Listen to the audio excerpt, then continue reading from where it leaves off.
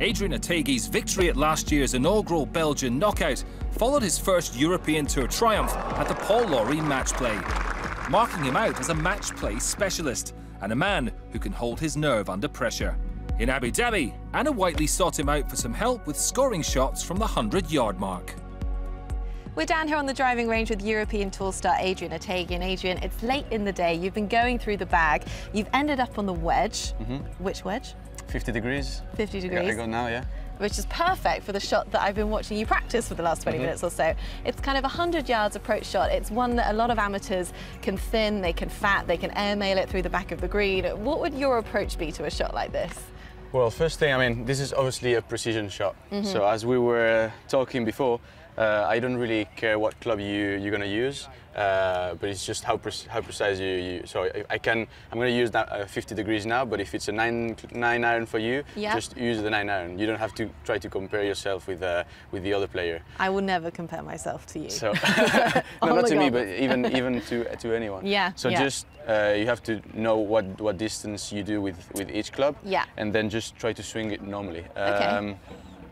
I mean, depending on what's your level, don't try to be like too precise. If you do like, let's say we're trying to do like a 100-meter shot now, but if you with your 9 iron you're like 105, just try to make your 105 shot. Okay. And even if you're 5 meters long, it'll be fine. If you don't hit it that well and you finish 102, you'll be even better. So it's knowing your yardages and hitting a full swing. Exactly. Yeah.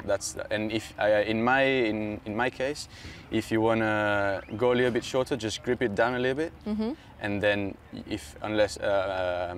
instead of hitting 105, you might hit like 102, and that'd be better. But just swing it normally. Don't try to do experimentation. Just swing it normally. Maybe grip down a little bit, and see how the yardage is. Right, off you go. All over that pin. So just try to obviously make a good contact. Use the bounce of the club, like hit the ground, and just try to make a good contact, and then repeat. Okay, sounds good. So just over the red flag, try to make a good rhythm and make a good contact.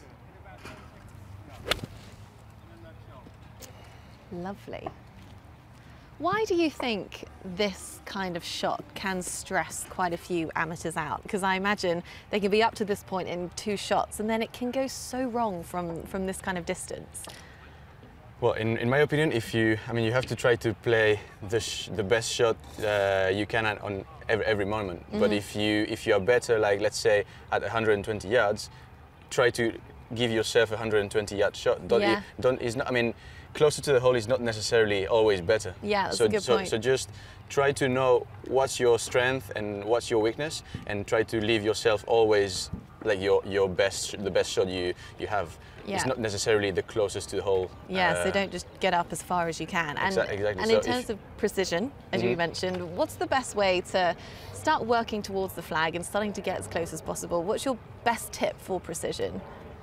Well, first of all, try to